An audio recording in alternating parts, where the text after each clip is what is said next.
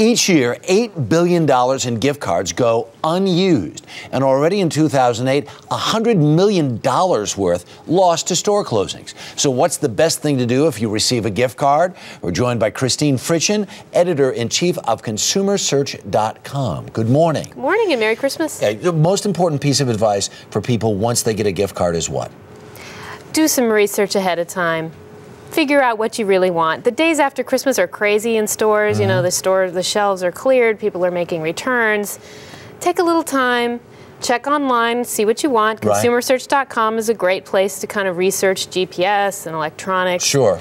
And then collect yourself, and then you can really get a good value for your card. The next piece of advice, and you've got lots of us here, check the terms on the gift card. We've done lots of consumer segments on this before, and some of them are outrageous. It's true. Now, the store cards, the brick and mortar, gift cards from Walmart and Target, those usually have no restrictions at all. They don't expire. There are no fees. The tricky ones are the bank cards, the Visa gift card, the Amex gift card, the Discover card. Right. Those have fees that kick in typically after a year, and sometimes as much as $2.50 per month.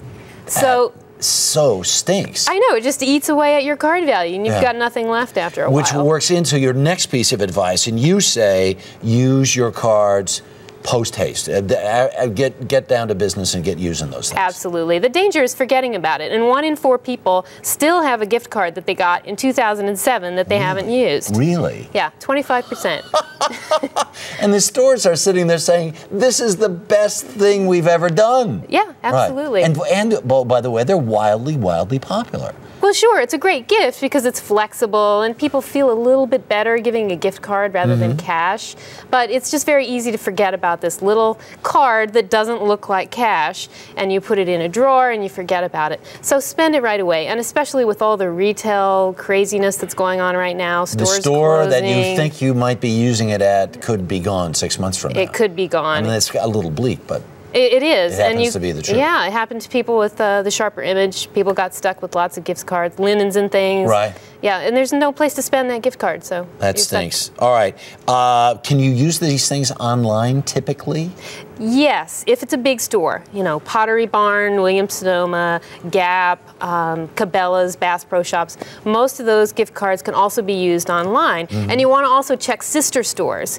Pottery Barn, for example, you can also use that at Williams-Sonoma, which you might not think about. And are there ways to, other than buying things, can you get cash, for instance, if you were sitting there with a card and say, I really don't want to buy anything, is there a way to get money for it? Well, there are websites that will buy your card. It depends on the store and how in demand that store is. Right. You can usually get 60 to 80% of the value for that card in cash. Right.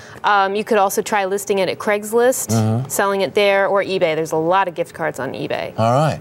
Way to go. We like this. We like all of this information. Very good. Thank you very much. For more information, just go to our website. That's earlyshow.cbsnews.com.